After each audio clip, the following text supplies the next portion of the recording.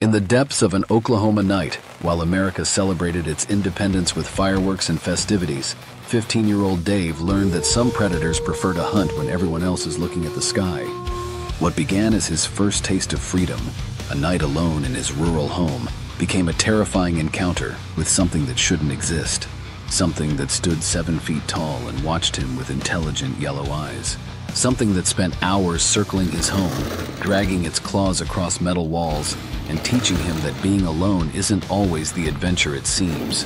Dave grew up in the country in northeast Oklahoma, in a small town named Watts and the adjacent town of Westville. He had an encounter that, at the time, he could only describe as a werewolf. Now, after years of research, he has come to call it a Dogman. It was July 4th, 2000. Dave remembered the date because he was excited. He got to stay overnight by himself in the house for the first time in his life. His stepdad and mom were staying at his grandparents' house and offered him the option to stay behind. He was 15 years old. He had long hair and was a die-hard heavy metal fan.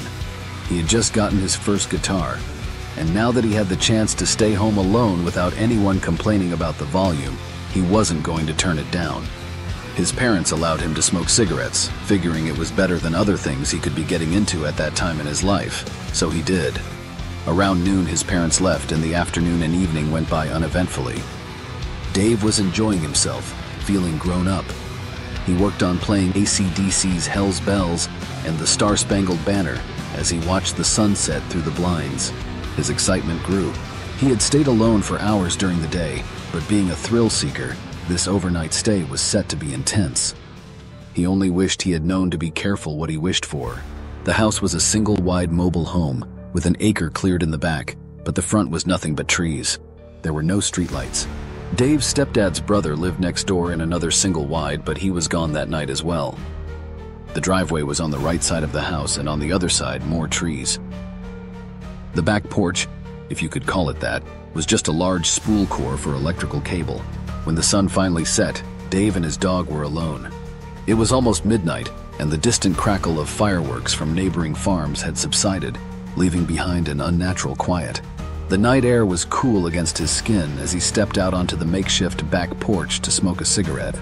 The taste of tobacco was sharp in his mouth, a simple pleasure that would soon turn to ash. The dog, a small mutt with more bravery than size, stood at the door, her ears perked and her body tense. She growled low and steady, her eyes fixed on the trees. Dave followed her gaze but saw nothing. He took another drag of his cigarette, the ember flaring briefly before the dog's growl grew more insistent, turning into a whine. A chill wind whispered through the trees, carrying with it the faint scent of damp earth and something else, something musky and unfamiliar.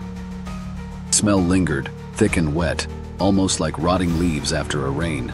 Dave wrinkled his nose. Then from the depths of the woods, a low growl rumbled, sending a shiver down his spine.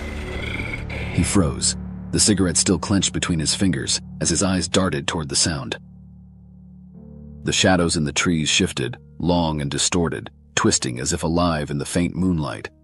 Dave squinted, trying to make sense of what he was seeing. His heart began to pound in his chest, each beat a thunderous thud in his ears.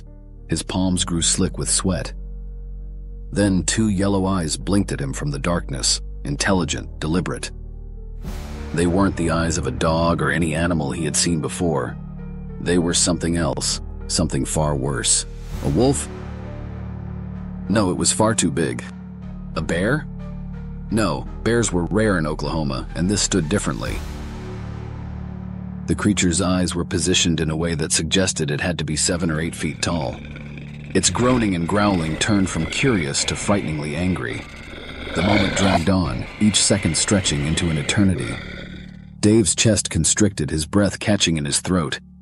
The cigarette dangled forgotten from his lower lip, still lit. He backed away, step by step, never breaking eye contact. His breath came in shallow gasps, his fingers trembling. As he reached the door, his hand fumbled for the handle, and he slipped inside, shutting it quickly behind him. The dog was already inside, whimpering and cowering near the couch. He went from window to window, checking every opening, making sure each was shut, locked, and covered. At the last window, he saw the eyes again, closer now, just beyond the tree line. His throat tightened, and his stomach churned as he quickly checked the lock and slammed the curtain shut. His mother didn't allow firearms in the house, or if there were any, he didn't know about them. He grabbed the biggest kitchen knife he could find, the handle cold and unfamiliar in his sweaty palm. The dog lay trembling at his feet, her small body pressed tightly against him as if trying to disappear. The next few hours were intense as they heard it. Thud, thud, thud. The creature was circling the home, its heavy footsteps reverberating through the floor. Each second dragged on, stretching time into something unbearable. At one point, there was scratching, like claws raking against the metal siding. Dave's vision blurred, his throat tight as tears threatened to spill. He gripped the knife tighter, as if the cold steel in his hand was his only anchor to sanity. This thing wasn't just hunting, it was playing with him, savoring his fear. A sudden silence filled the house, so complete it made Dave's ears ring. He held his breath, hoping, praying it had finally left. But just as quickly as it came, the silence was shattered by another thud, closer this time. The heavy steps circled again, dragging something behind them. The landline was in another room, but he didn't dare move. His mind raced, his thoughts jumbled. Was this really happening? What had he done to deserve this? A deep regret settled in his stomach for wanting to stay home alone. He pulled the dog closer, hiding them both under the blanket. He waited, praying it would get bored and leave. Eventually the noises stopped, and an hour or so later, the first rays of dawn filtered through the curtains. Exhausted, Dave's grip on the knife loosened, and he fell asleep on the floor, feeling the warmth of the morning light against his face. His parents came home around 10 in the morning and found them asleep with the knife nearby. They asked what had happened, and Dave told them, expecting disbelief or ridicule. Instead, they went outside and found deep imprints in the mud and dirt around the house, along with 5 light but unmistakable streaks across the metal, like fingers tracing across a surface in a deliberate gesture. Dave never had another experience like it, but that's little comfort when the memory still haunts him. Whatever stalked him that night wasn't some mindless creature. It knew exactly what it was doing. It savored his fear, every moment calculated, deliberate. This wasn't just an animal, it was something far worse. Intelligent, malicious. It knew how to inflict terror, and that makes it far more dangerous than any ordinary predator. Years later, unable to shake the feeling of those eyes watching him, Dave finally decided to share his story with Deadnetstudios, hoping someone else might understand what he encountered. Even now, when the moon hangs high and the woods fall silent, Dave can't help but think about that night.